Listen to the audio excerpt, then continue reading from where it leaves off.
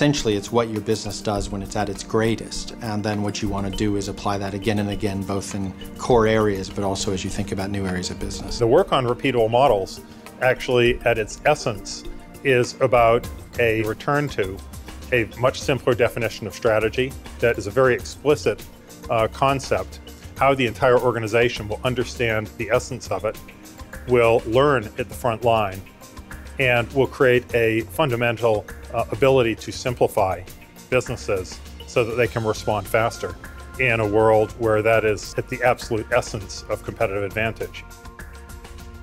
What we found by analyzing a company database of 8,000 companies, building a very deep database of practices of 200 companies, and then following those up with 50 CEO and senior executive interviews and other pieces of analysis, is that only 9% of companies in the entire world achieve even a modest level of sustained and profitable growth on average for 10 years.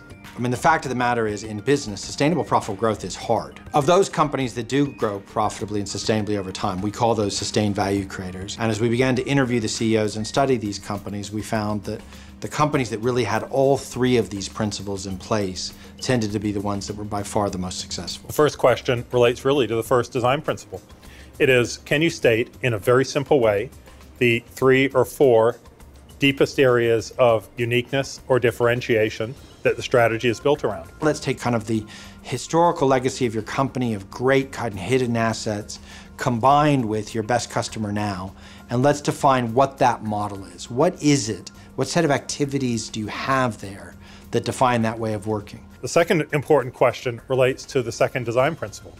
In a way, it is as simple as, do the people in your company understand the strategy? Principle 2 is all about how do we empower the front line, how do we co-create the strategy with them, how do we agree on a set of non-negotiables about how we're going to work together. And the third one has to do with feedback mechanisms. You ask yourself, do you believe that you have such great ability to sense change, know what is important, decide what to do, and then act, that you have compressed the time and that you have pure information flowing up? How good are your feedback mechanisms on these handful of the most important differentiators for your business, both short-term and also long-term? Whenever we talk about repeatable models, it's not one principle, it's not two, it's all three.